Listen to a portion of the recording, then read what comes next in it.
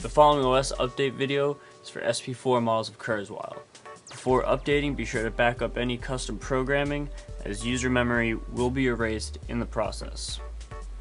A written step-by-step version of the installation instructions are also available in the downloadable zip file.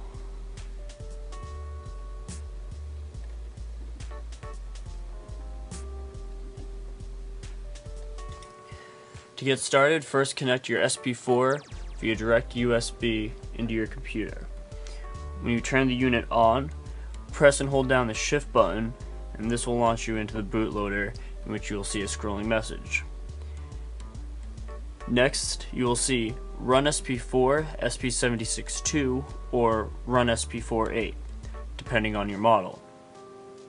At the same time, the SP4 will appear as a temporary USB drive on the computer. Press the channel parameter button down once and you will see Update Software. Press Next once more and the display will read Update. Hit Next again and it will show you a scrolling message to Copy File to Mounted Drive on PC, and click Next. To get that .kuf file, I'm going to go to the Kurzweil website here. I'm going to click on this top tab that says Downloads. This will pull up a page of all of our gear. I'm working with the SP4 I'm going to scroll down to the OS updates here. I'm going to click on this section right here. This is going to pull up a zip file for me, which I'm going to save it by clicking OK. I'm going to go down here to my downloads. See right here I got the SP4 zip file. I'm going to open that right up.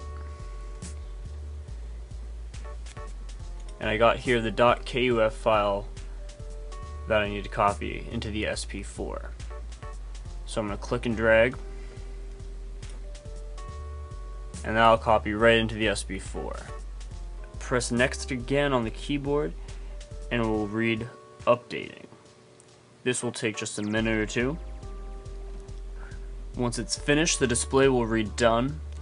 Turn the unit on and off again normally. To confirm the OS update worked, you can go to global mode, press channel parameter down once, and you should see the scrolling OS information.